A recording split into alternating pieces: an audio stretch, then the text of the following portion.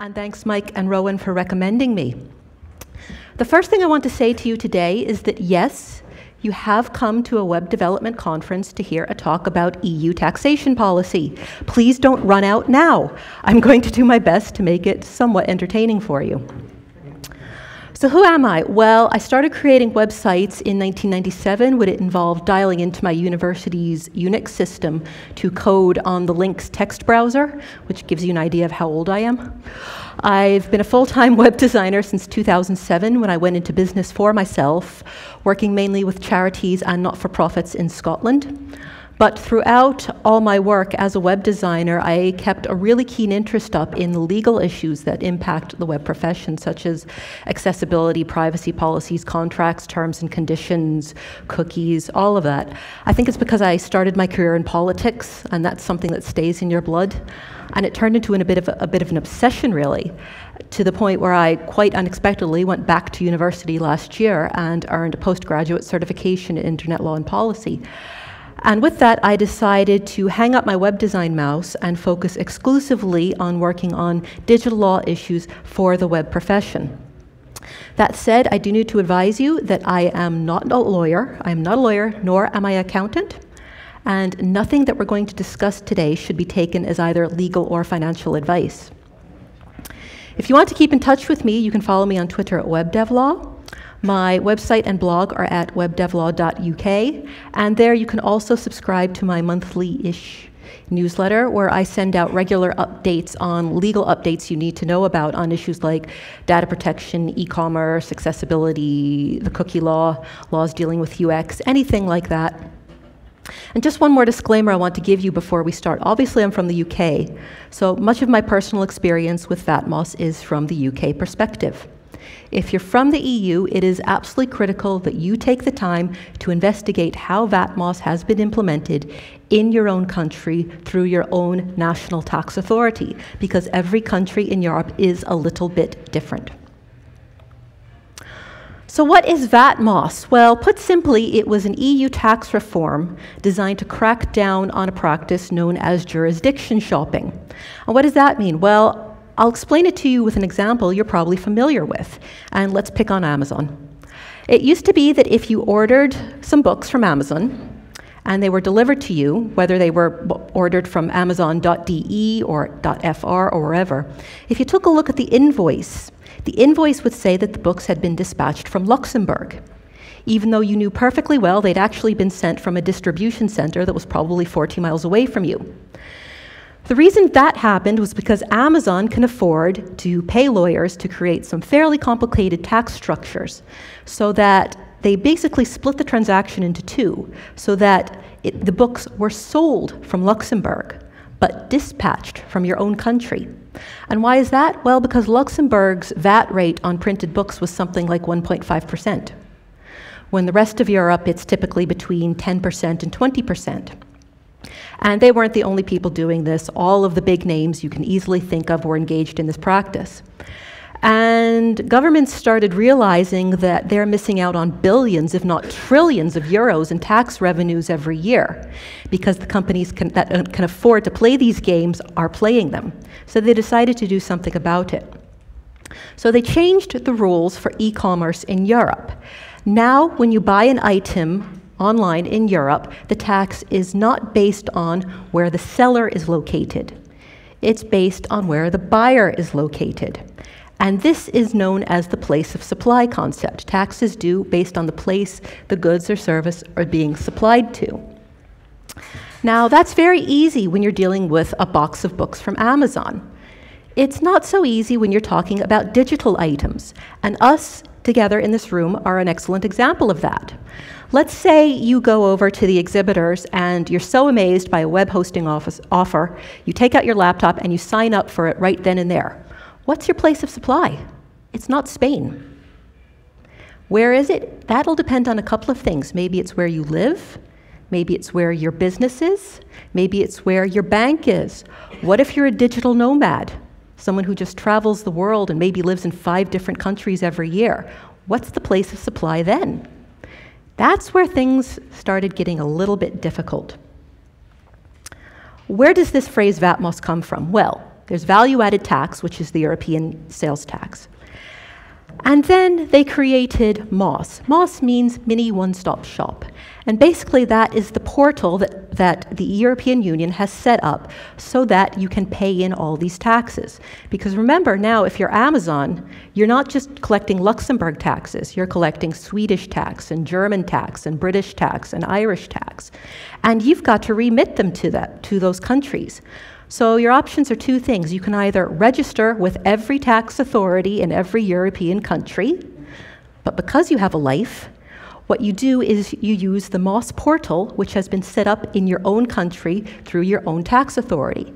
So if you're in Germany, you only have to register with the German MOSS, and you pay all those taxes you've collected on behalf of other European countries through your own national MOSS portal.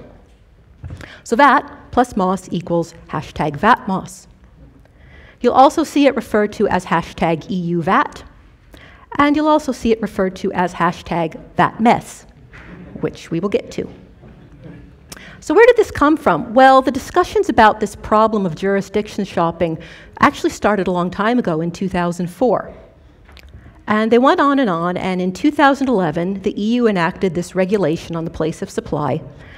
And you know that EU legislation is very, very slow. It became law in 2011, and then there was 2 years where all the national tax authorities in all your European countries had to implement it into your own national legislation. So it went into the books in your own countries in 2013, and it went live, the law took effect on the 1st of January 2015. Now, the problem with that is that all the discussions and news about VATMOSS only really trickled down through the accountancy profession and the taxation professions. After all, this is a tax issue, right?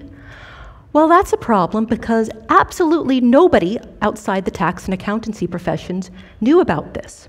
The first thing anybody in the web development profession heard about this wasn't until October 2014, when a CMS developer in the UK called Rachel Andrew got a hold of some document about this and did exactly what any of us would do upon finding out about this. She looked at this and just went, uh-oh, no way. And she blogged about it, and that went viral. And that's how we all found out about VATMOSS 2 months before it went into effect. So what is VATMOSS and how do you comply with it? Just please bear with me. And as I'm talking about this, I want you to think about what you would need to do to comply if you are a seller, and what you would need to do to comply if you're a web developer. First thing you need to do is determine whether your e-commerce transaction is for an applicable digital service. What falls under VATMOSS? VATMOSS falls for automated online sales. That's things like MP3s, ebooks, software as a service, themes and extensions, web hosting, analytics, platforms, cloud storage, online advertising, online courses, anything where the purchase and delivery is automated. What wouldn't fall under VATMOSS? Well, if an editor contacts me and asks me to write an article for his publication, as he does, and I go off and I do the research and I write the article and I email it to him, that doesn't fall under VATMOSS because nothing about it is automated. Does that make sense? So you have to determine whether it's automated or not. Second thing is you have to determine whether the transaction is business to business or business to consumer. VATMOSS only does business to consumer. If your customer has a VAT number, which indicates they're a business, you don't have to deal with VATMOSS because they deal with that under the chargeback scheme. Then you have to determine the place of supply of the transaction. So if a digital nomad sitting at a conference in Spain buys web hosting to use for his German business, although he's Portuguese, what's the place of supply? We'll talk a little bit about that. And then you have to determine the appropriate VAT rate for the service. By my count, there are currently 78 VAT rates across 28 European member states. There are different VAT rates for ebooks. There's different VAT rates for printed books. You could have a bundle of services or items where there are different VAT rates within the same package. You could have something like, say, you buy antivirus software and it's immediately downloaded, but you also buy a backup CD which is sent to you in the post. VATMOSS falls on the digital download, but not on the CD. So you can see how complicated this gets. Having done all that, determining the place of supply is achieved by obtaining two pieces of non-contradictory information confirming the place of supply. So how do I determine where you're from if you're Portuguese at a Spanish web conference buying host for your German business? I have to collect various pieces of data about you, and we'll talk about that in a minute. You have to store this data on a secure EU server for 10 years, which is a profoundly absurd data retention policy. That's in case you get audited. But think of things you bought online in 2006, and think of those records still living on someone's laptop somewhere. You have to charge and collect the correct VAT, as we talked about, across those 78 VAT rates. And then you have to remit that VAT through your tax authority through your national MOSS portal, so you are basically becoming a tax collector for all of Europe. Right, here's the problem. The first was the need to obtain two pieces of non-contradictory information confirming the place of supply. What does the EU consider valid proof? Well, it's things like IP addresses. It could be the country of the location of the bank where you paid from. It was things like, if it's a mobile purchase, the registration country of the SIM card on the phone. And it's the seller's obligation to acquire and store this data. Where are you going to get that information from? Using your shopping cart, using PayPal. How does PayPal pass that information to you? How do they collect it? They really genuinely did not understand what information passes between a merchant, a platform, a payment processor, and a customer during an e-commerce transaction. The second real hitch with VATMOSS was the requirement to charge and collect the correct VAT. There is no minimum threshold for VATMOSS. That means you fall into the system from the first cent of your first sale to another European country. Why is that a problem? Because VAT registration thresholds differ across Europe. There are some European countries where you are put into the VAT system from day one. Other countries have progressively higher VAT thresholds, so that startups and new businesses and very small businesses can start trading before they fall into the tax system. The UK has the highest VAT registration threshold in Europe. It's £80,000, which is maybe 90,000 euros, and that's to give businesses an opportunity to get started and get on their feet. VATMOSS removed that. With VATMOSS, you are into the tax system from day one. So that was how, on the 1st of January 2015, a tax regulation thought up in 2004 to deal with big corporations using tax games to sell physical products became part of the life of every tiny business, self-employed trader, micro-business selling online digital products in Europe. What could possibly go wrong?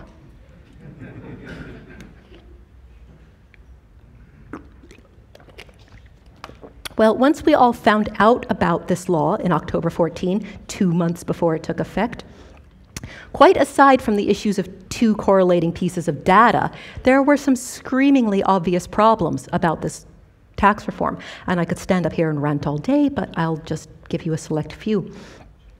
There was a strange presumption, which was probably true when they first started talking about this in 2004, that e-commerce meant e-books and MP3s.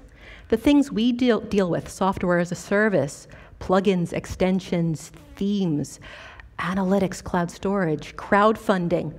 Some of them literally had not heard of crowdfunding, and yet they're passing a regulation that deals with how e-commerce is taxed.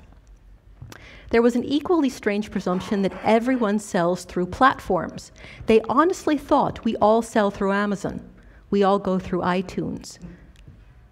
We've got e-commerce developers in here. I've sat through some wonderful presentations on Joomla shopping carts and e-commerce.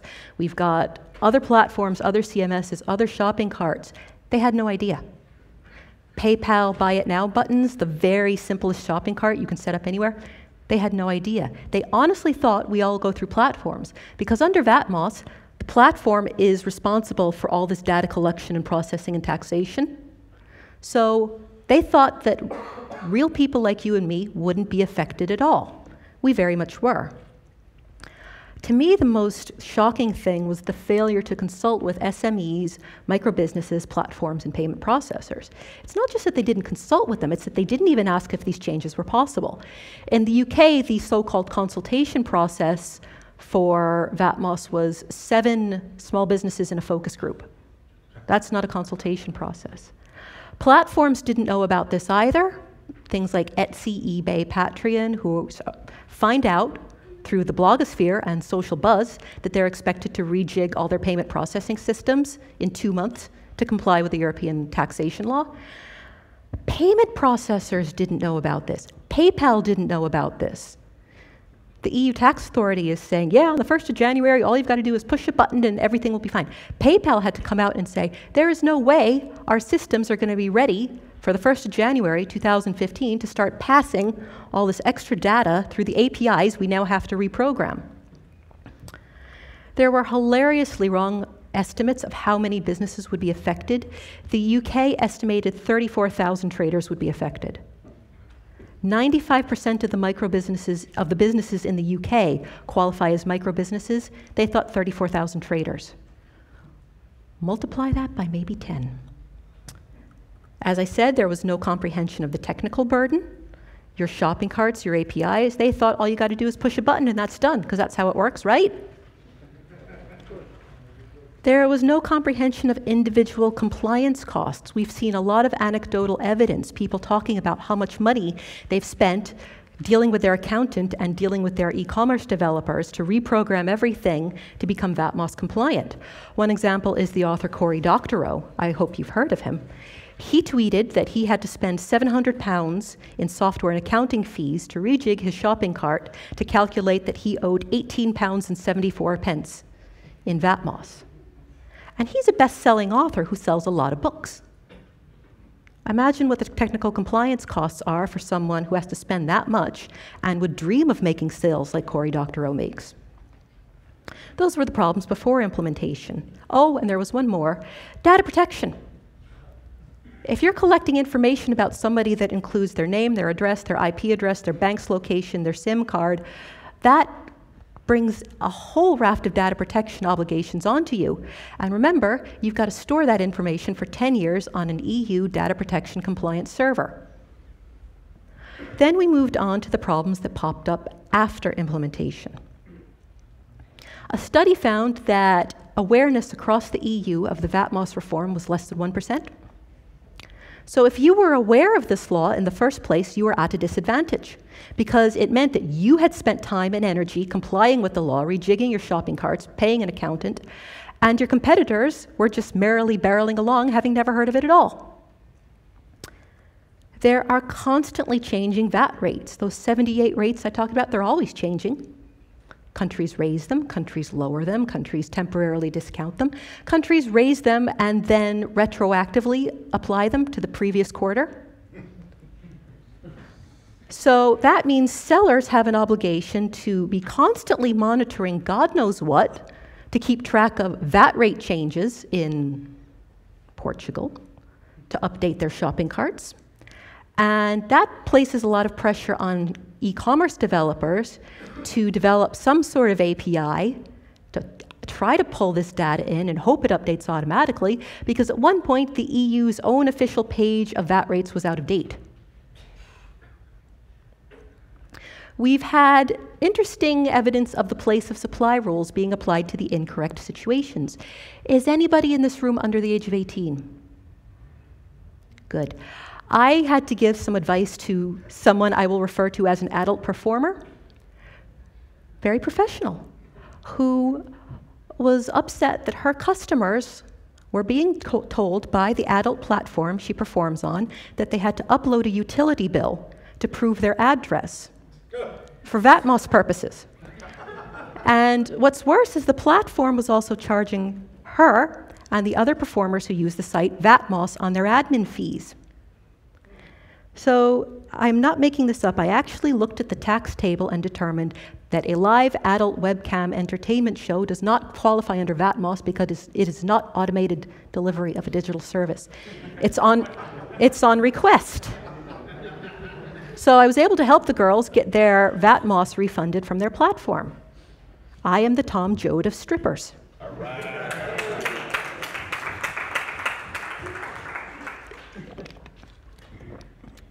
I went to 2 universities to do that too.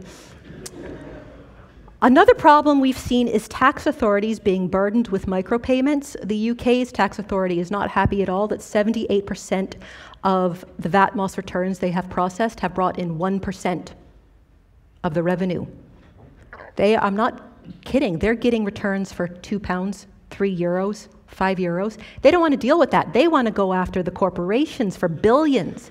They don't want to deal with someone who was just selling knitting patterns on the side as a hobby and is now legally obliged to report £3 in VATMOSS from her hobby. There was a rather bizarre incident last summer where the Irish tax authority accidentally sent out 2,000 letters demanding up to 2 million euros. You got one? Did you frame it? Yeah. It was, people thought it was a scam or that there had been a data breach because you've got this official looking letter from Ireland that's got your tax number on it that says you owe £1.5 million, when again you paid 50 euro cents to Ireland for the one person who bought your knitting pattern. We've also seen anecdotal evidence of traders being directly contacted by the tax authorities in other countries over discrepancies. There's a Scottish trader who has twice received requests from the Luxembourgish tax authority for top-up payments caused by currency conversions of less than 10 pence. That's maybe, 7 euro cents? The whole point of the MOSS system was that you only had to deal with your own national tax authority. If traders are being directly contacted by other tax authorities over literally pocket change, that sort of defeats the whole purpose. We've seen businesses invoking geo-blocking as an e-commerce strategy. That's when they're deciding, I can't get these 2 pieces of information, I don't have the money to pay an accountant, so what I'm going to do is just tweak my shopping cart and shut off all sales outside my country. You can't buy from my shop if you don't come from my country because I can't deal with VATMOSS. And again, that sort of flies in the face of the EU's goal for the single digital market. Then there was the day Patreon made my blog blow up. Patreon is the sort of sponsorship platform where people get a monthly fee to do cartooning or drawing or whatever. And they heard about this, the people who use Patreon, and they were saying, am I obliged to do this? And Patreon told their creators that we're not responsible for VATMOSS for 2 reasons. We're a platform and we're not responsible. And number 2, we're an American company, so we don't have to deal with this. They were actually wrong on both counts. Number 1, VATMOSS means that if you're using a platform, whether it's Patreon, Etsy, eBay, or an adult entertainment platform, they are responsible for all of this. It should not be down to the creators to do this. And number 2, if you're doing business in the European Union with European customers, even if you're not located here, you have to be collecting taxes. If you're not, that's tax evasion. And Americans tend to get really agitated about that, but they've already put the same kind of law on the rest of the world. Pot kettle. So I blogged about this and it went viral, and that post got nearly 30,000 hits in 2 days. It was rather hilarious. I kept checking my analytics going,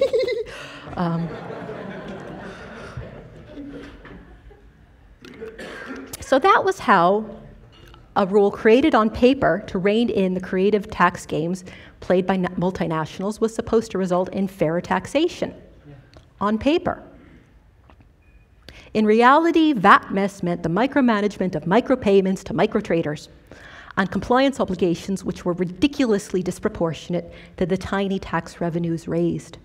But the real tragedy of VATMOSS wasn't the administrative hassle. It wasn't about shopping carts or APIs. It was businesses shutting down. It was people giving up before they'd even started, saying, I can't do this, and my choices are to break the law or shut down my business.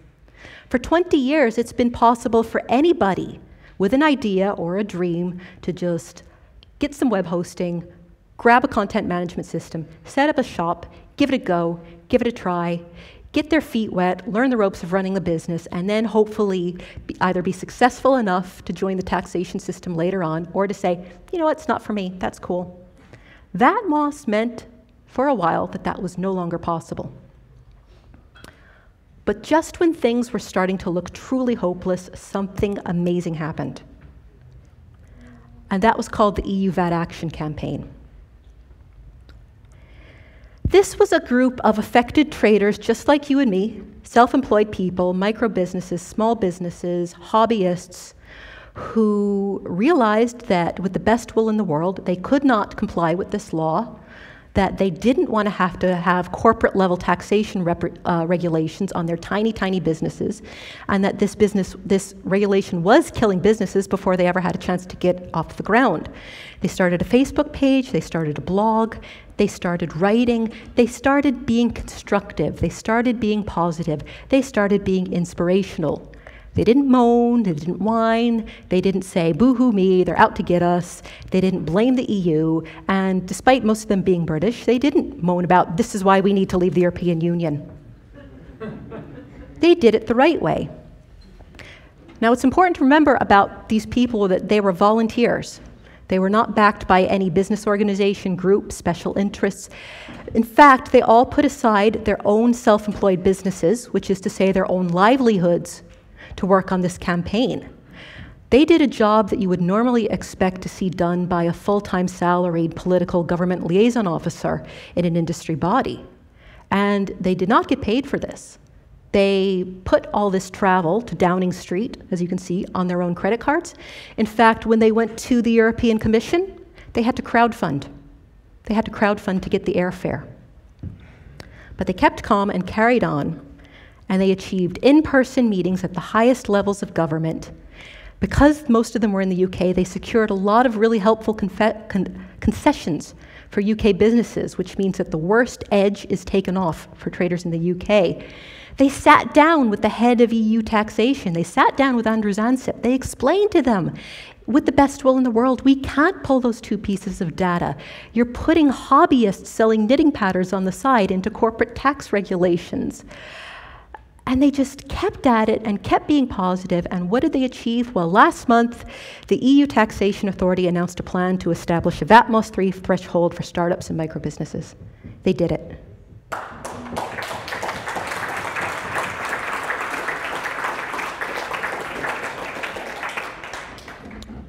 They also got the EU to agree that in future, VATMOSS issues will be dealt with directly through a trader's own national tax authority, which means that the knitting pattern seller in Edinburgh will no longer get emails written in barely legible bad English from the Luxembourg tax authority demanding 7 euro cents, 10p, whatever it was.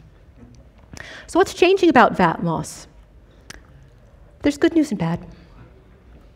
The good news is, yes, a micro-business threshold is coming. The bad news is what's that's going to be.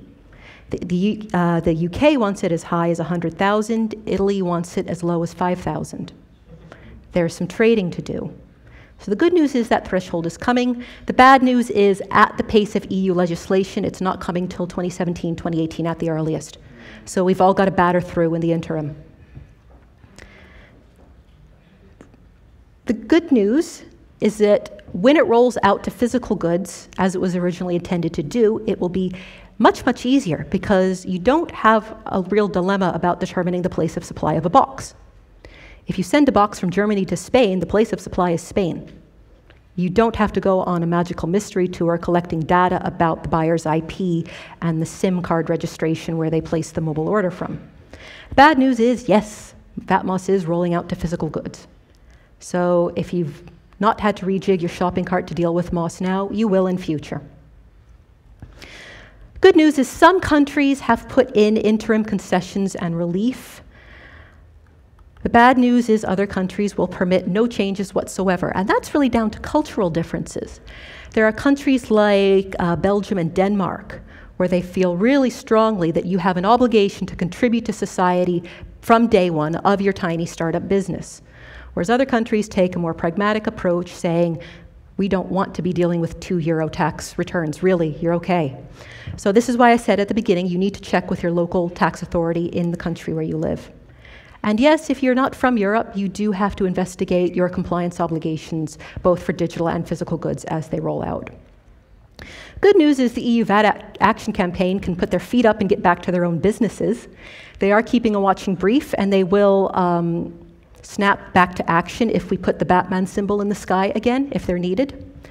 Bad news is they've really done all they can do within the constraints of how EU policy works. So what has VATMOSS taught us? I think there's some valuable lessons to learn from this whole sorry saga that we can apply to future legislation affecting web development, whether it's a law affecting privacy, data protection, cookies, accessibility, or e-commerce. First is that bureaucrats genuinely have no idea how e-commerce works. I know we're all just doing our jobs here, but at one point there was a representative of the UK tax authority telling a gathering of affected traders that if they didn't want to deal with VATMOSS, one way they could get around it was by doing this. They could switch off their shopping carts, accept orders manually through email, and fulfill orders manually by sending the digital product as an attachment out in an email. You're laughing, but this was official tax authority advice. There are people making laws about shopping carts who clearly haven't used one since 1995. You know, bureaucrats, they genuinely don't know how microbusiness work. They expressed, certainly in the UK, the tax authority expressed astonishment at the existence of people like you and me. My business is wherever I happen to be sitting with this tablet. They're still in the mentality of thinking a small business is 100 people in a factory who are making things and putting them in boxes and shipping them out. The sort of virtual, distributed work we do and the complications for taxation and revenue never occurred to them. Sorry seems to be the hardest word. They will not admit they got this wrong. They'll say, we've had a look and we've decided to make some concessions. Would have been nice for them to hold their hands up and say, we called this one badly wrong, but we'll take whatever relief we've already gotten. And we've also learned Margaret Mead's quote in action. Never doubt that a small group of thoughtful, committed citizens can change the world. Indeed, it's the only thing that ever has. They did it on their own. They nearly lost their businesses, but they did it. But at the end of the day, whose fault is the VAT mess? It wasn't the EU's, it wasn't the accountancy industry. It was us. We brought the VAT mess on ourselves, and I fear that we're going to repeat this problem again if it's not happening already. So why do I think this is going to happen again? We're not an organized industry. We're too tribal. We identify ourselves by CMS, or programming language, or role. Think of the way that doctors and accountants and architects are unified as a profession regardless of their specialty. We're not like that. For example, we don't have a central organization spotting these problems years in advance. A healthy, organized industry has government relations officers who do nothing but read laws. I read the 183-page text of the European Data Protection Regulation last month. That's not because I have no friends. It's because the time to read it is now, not in 2018, 2 months before it comes into effect. Because we don't have an organized industry body, we don't liaise with governments during the consultation phase of laws. They did ask about VATMOSS. How does this work? How do you need to rejig your shopping cart? We just didn't bother to show up. So we didn't answer. The time to fight the VAT mess was in 2010 when they first started talking about this. The time to fight the VAT mess was in 2013 when it was enacted into all your national legislation. We don't do that, so we end up firefighting bad laws when it's already too late. And I'm not criticizing the work of the EU VAT Action Campaign for a moment, but they would be the first to tell you this. It should not be up to brilliant, exhausted, unpaid volunteers to take on the burden of fixing these problems when it's too late on behalf of millions of people working in our industry. In a really strange way, I feel we should be grateful for the VAT mess, because VATMOSS was a wake-up call. It was a wake-up call to change the way we work as an industry with governments on the legislation that affects our craft. And if we don't learn from the mistakes we've made, I fear that all that good work will have been in vain. So how do we break the cycle and change that? Well, we know from the success of the campaign that if you play the legislation game the right way, you get results. So we have to stop moaning, we have to stop complaining, we have to stop blaming, we have to stop playing the victim, we have to start organizing, we have to get over ourselves, and we have to start working together. And that starts with you, it starts with all of us, and it starts today.